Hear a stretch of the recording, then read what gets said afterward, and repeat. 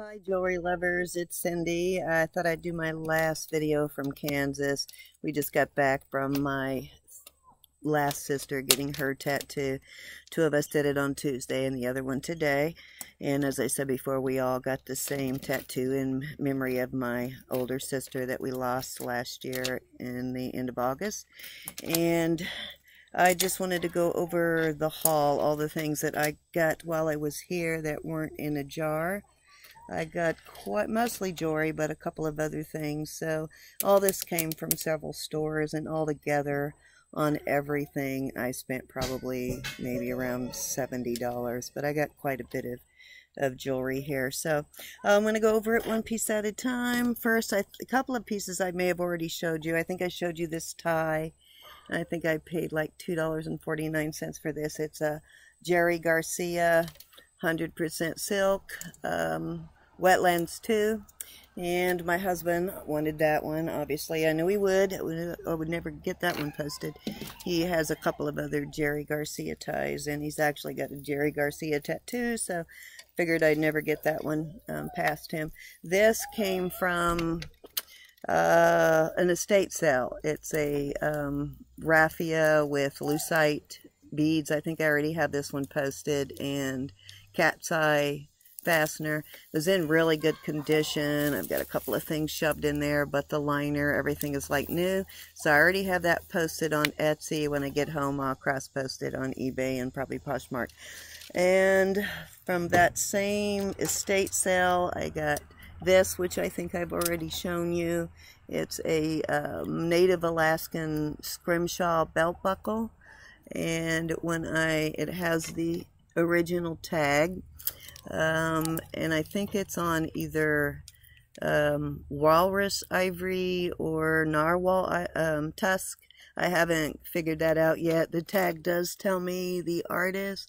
I'm looking at artists. I haven't found that particular artist yet, but it looks like it is from the Tlingit region, and the artist name, it looks like Ross Shelley or Sheely or Sneely. I can't tell, but I think it's Sheely. So if anybody is familiar with that and happens to see this video, leave me a comment if you know anything about that artist. But I got a really good deal on this at the estate sale. I just did a package deal because he knew his stuff, so I knew, when they know what they have, you're not going to get a really good deal unless you bundle. So I bundled up some stuff, so I'll show you all the stuff I got from him first. So I got that, and then next I got this Coro duet brooch. Most of you, because you love jewelry the way I do, have probably seen this, where it comes apart. I'll show you real quick how it comes apart, and becomes like you just open it up here. Well, I thought I knew how to take it apart. Let me figure this out. Don't want to break it. Oh, yeah, I'm grabbing the wrong spot.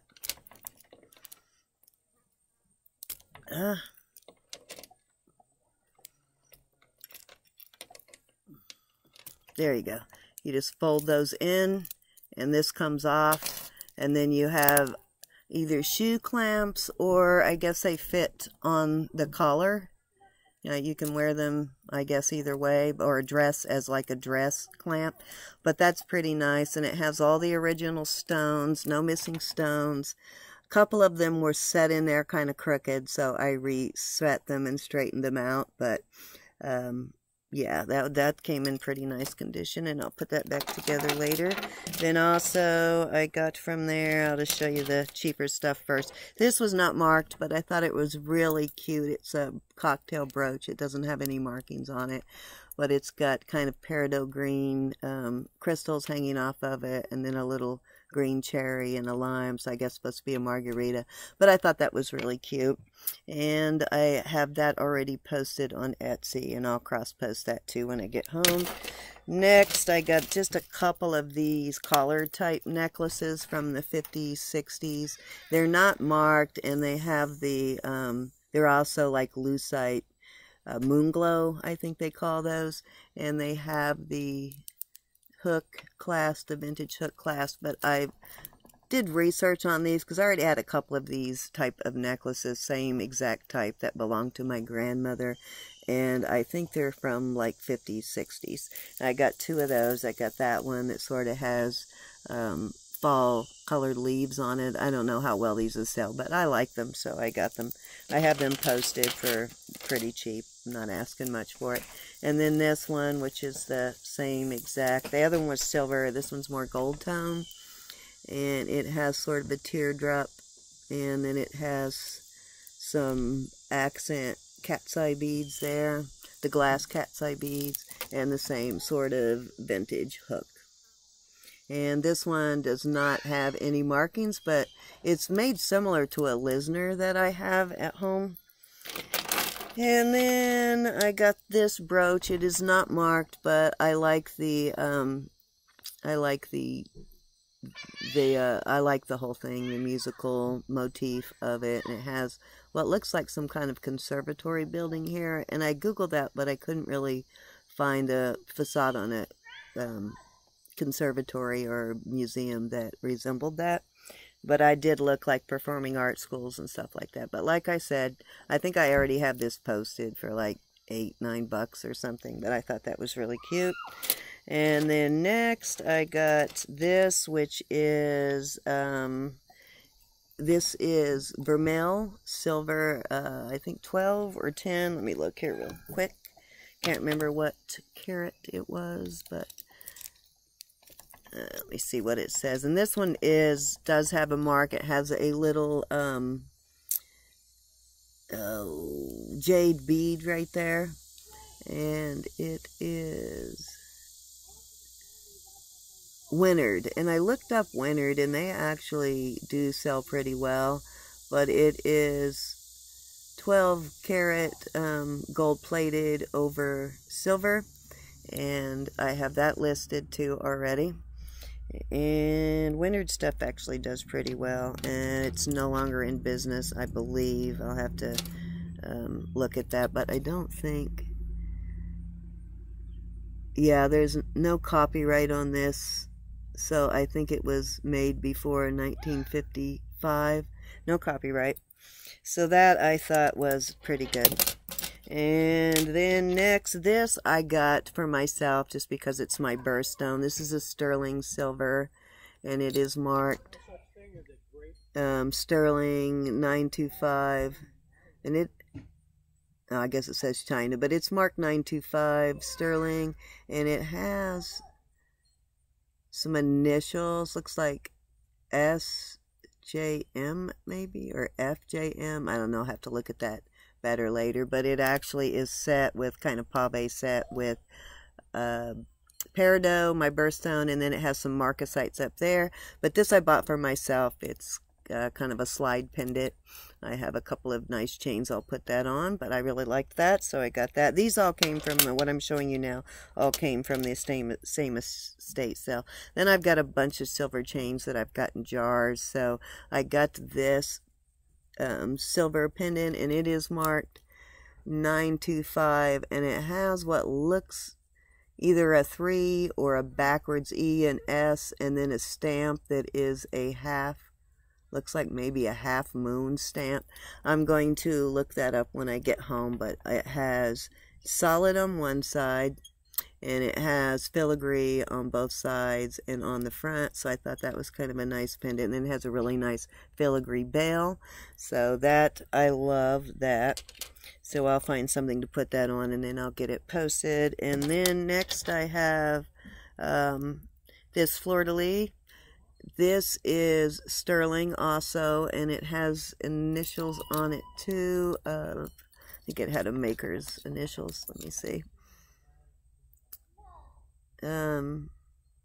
No, actually, well, this was one I couldn't read. It does say sterling. I see the sterling, and it looked to me like a pendant because it has the bail, but the bail goes down into like a clip, and then it has the brooch. You can see that it's a clip. I thought it was just the pendant brooch combination. The guy told me, and I don't know if he knows what he was talking about on this, said it was for a pocket watch clip. So I don't know if anybody else knows if this is just a combination pendant brooch or a pocket watch, let me know. Haven't had time to research it yet, but as you can see, this still has the patina on it. And I will verify that all this stuff is silver, because I do know that, you know, you get stuff all the time that is 925, but when you check it, it really isn't. And this was one of my favorite things I got from that same estate sale. This is kind of a Wedgwood. You can't really see, well, it's not really, it's sort of a gray background, kind of a gray blue. And this is Victorian, and this is marked vermeil. So it is, I think, 12 karat, and it does have a little bell on it to wear it as a pendant too. And the bell, I kind of like this. The bell folds down out of the way, and it looks like most of the plating is gone. You can only see the plating unless I clean it, and it shines gold, but I'm not going to clean this. I think I'm going to leave it like it is. As you can see how aged it is, but this is Victorian, so I thought this was really nice, and that I will eventually post. I'll do a little bit more research on it, and then I'll post it.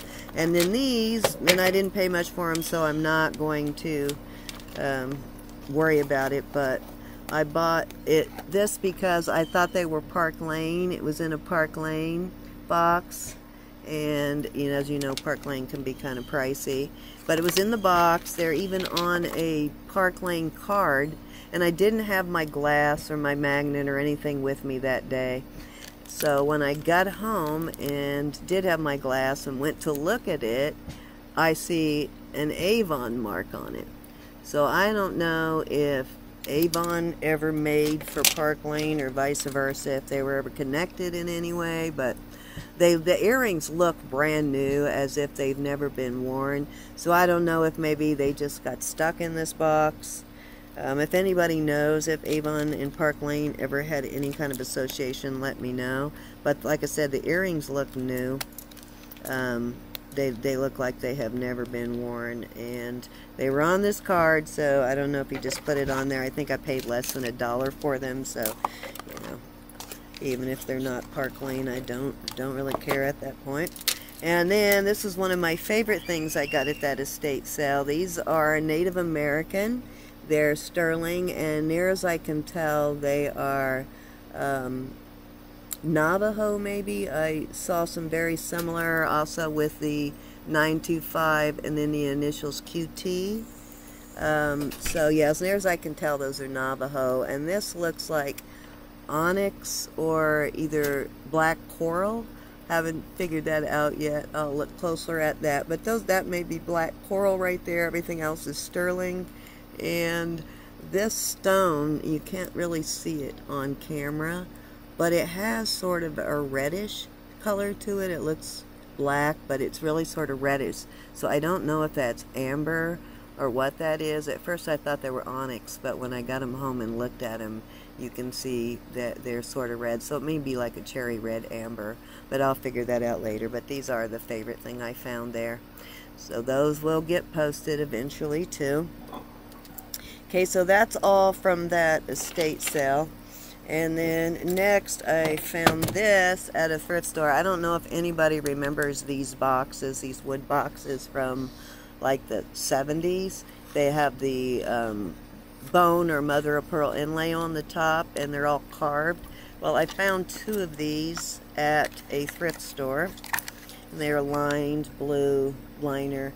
They have a slightly different design, like a slightly different carving, but they both are very similar looking. You know, they're both lined in blue, so they look like, and they have the same similar kind of flower, but they look like they're in good condition. And I actually had a couple of these in the 70s myself in different sizes, and I think I may still have one somewhere at home. So anyways, these are going to go on, and I paid for this, says $4.99, but I think it was red tag discount day at the Goodwill, so I got a little bit of a discount. I don't remember what I paid, but it was less than that. And that was the only thing I got at that store. Then at the Salvation Army, I think the rest of what I got came from the Salvation. No, wait a minute, I take that back. This came from an like an indoor swap meet kind of thing, like an antique mall. I may have already showed you this, but this I thought was really cute, and I think I paid like $3 for this.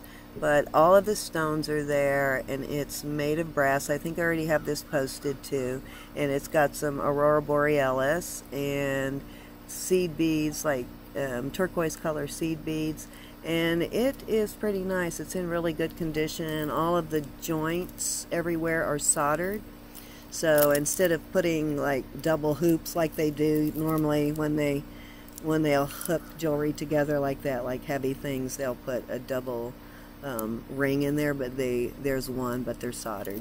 So, and it does not have a maker's mark, but I thought it was really cute, and I know for some reason owls are really popular right now, so I went ahead and went for that. And then next I got this let's see, Sarah Coventry. Let me make sure it's Sarah Coventry. I got this Sarah Coventry strawberry brooch. It's in really good condition. I've seen a couple of other ones like this online, so this must be a fairly popular Sarah Coventry, but like I said, I didn't pay much for it. I think like $1. So that will get posted. I think that's already posted. And then next, at that same intake mall, I found this silver. It's, I don't know if you can see it on the screen, but one elephant is silver, one is gold, and the trunks are upturned. It's in perfect condition. This is Liz Claiborne. So that I think I already have posted on my Etsy. And then next I got this choker at the same antique mall. It has a topaz, either glass or crystal stone. I haven't figured that out yet, but it has a really nice long stone. It's probably about an inch long, rectangle shape, and it has some nice facets in it, and the facets look really crisp, so I think it's a crystal rather than glass. Usually the facets on glass are a little smoother because generally most time they're molded and not cut. So it has a little bit of tarnish on it, so I'll try and clean that off when I get home, and that's what the back looks like. And it does not have any kind of maker's mark, but I thought that was really cute. And then this I bought from just I think I paid like 80 cents for this, and this came from a different thrift store. I think it was called, I can't remember. I don't know why I can't remember the name of these, but this was not a Goodwill. It was just sort of a local, and on the back it says made in England, and it is a bone china, and it is in really good condition. There's no chips or anything. So, and I think I already have that posted. And that this is definitely vintage, has a vintage style on the back. So yeah. And then, like I said, I am going to do, and that was all from that place. Now next, this was from the Salvation Army, where I've been getting all of the jars. I think we did 7 or 8 jars from there. And this I bought as a set. Now, originally they wanted $8 for this, but this was one of the things that was getting ready to go in a jewelry jar, and this was 75% off, so I think I ended up paying under $2 for it, because I got even a better discount at the register for it. But everything was marked down in their case, anywhere between 25 and 75% off. But this is and they don't really go together, but they had them sold as a set. This looks like, I'll test this when I get home, but this looks like it could be sterling. It is not marked, but, and this actually looks older than the bracelet, but I'm going to check it when I get home. The bracelet is lobster claw, and it's a little more modern. It does have some tarnish, but it is not marked, so I'll check that when I get home too, to see if that's silver. And then another set, this is halite, dyed halite.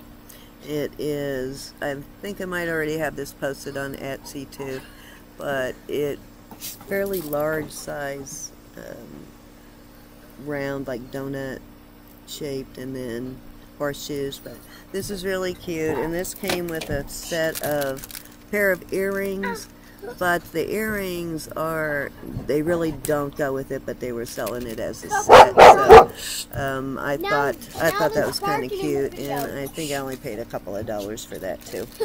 And then next I got this because it reminded me of my sister. Sorry, that's the dog. Hey, Jake, stop. And then this is a frog brooch pendant, combination pendant, and it's that Best brand from China and like imported, but the chain does not actually go with it, but they had it on there. The chain has a mark on it, and I haven't identified this yet, so if anybody recognizes this, it has an M. It looks like an M with an I or a 1 superimposed over it. I don't know if I can get it up there close enough where you can see it. And I've seen that mark somewhere. I just cannot remember. Yeah, you can sort of see it there. So if anybody recognizes that mark, leave a comment. And next I have just this bracelet, kind of steampunk bracelet, and it has a mark on it that I can't identify yet. It looks like maybe it's and this I paid like $1 for. It has a mark in there and I can't read it. It almost is in the shape of an elephant with the trunk, but it looks like BER or GER or something like that. So if anybody recognizes that mark, let me know. And then the same store, this brooch, it's hand painted on ceramic, and it has a vintage pin on it too, so that's nice. I don't have that yet, but you can tell that it is not a decal, it is actually hand painted. And then I got this, and I believe this was at the same store. This is a Monet, and it does have the copyright, so I think I saw a couple of these online, but I thought I liked this. I thought it was nice. It's in really good shape. And then I got this, and this is, oh gosh, it's escaping my brain right now. Has a stamp in it, the PD with the crown and the thorns. Premier Designs. This is Premier Designs. I saw a couple of these on, well, one of these just like this, but it looked like the cabochons on the one I saw were out of order. They had a couple of pink ones so in a row, so it looked like somebody had replaced the cabochons on it. But this is Premier Designs, and I may have already posted it, or at least have pictures taking care of it. But it has the box clasp, so it is vintage.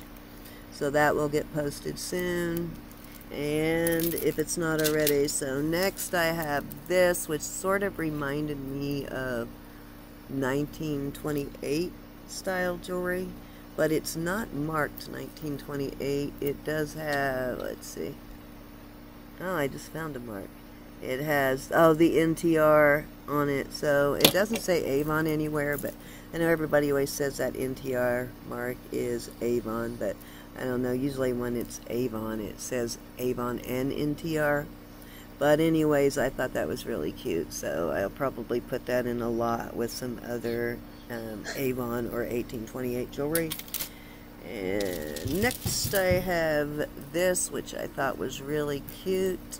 Not sure what metal this is yet. I'll check it when I get home. But it's marcasite stones. None of the stones are missing, and it has cat's eye cabochons and little glass beads. But it is, yeah, I didn't find any kind of marks on it anywhere. It almost looks like it could be silver, so I'll check it when I get home. Anyways, it has a clasp, which means, I mean, a lobster claw, which means it was made sometime after 1990. I don't think, it looks like maybe from the 90s, sort of a 90s style necklace. So anyways, that I really liked, and I like the pink, so that's why I got that.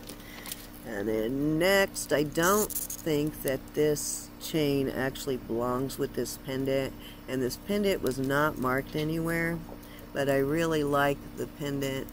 and the chain is not marked either. But I really like the pendant. It's an agate. It's a fern agate. It's sort of the yellow and orange agate, not the green moss agate, but it looks like a moss agate. And next I got this. I picked that up after watching Angie and Tanya talk about all of the styles that are going to be in from the 80s for the fall, like multiple chains and large link chains. So I don't know if I already showed you this, I might have, but that I bought individually at the same Goodwill. Okay, and then last but not least is this, and I believe that they put this on here, that this does not come with the necklace. Kind of did a crappy job of putting it on there, whoever did, but I was more interested in the beads because I think they're Venetian glass beads, and it has a really old vintage clasp, and the clasp looks like it might be silver. I'll check that. I don't see any marks on it anywhere, but it looks like it could be silver. But I believe these are handmade beads, Venetian glass, so I'll do a little more research on that. But that's the last, and I'll probably take this off, even though this is a nice pendant. Like I said, I don't think it goes on there. I think somebody just put it on there because it had similar colors, but that will come off, and I'll probably just post the beads by themselves. But nice beads. Anyways, that's everything that I bought individual that did not come in a bag since I've been here in Kansas. And this will probably be the last video before I leave. You want to come say hi real quick, Crystal, to everybody? Come say hi. Crystal just got out of the pool.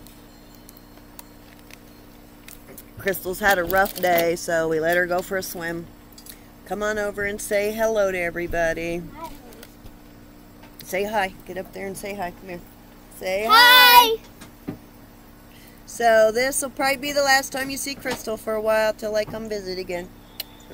So that's it, everybody. I will see you on the next video. Please like, subscribe, share, and hit the bell icon, and we will see you next video. Thank you.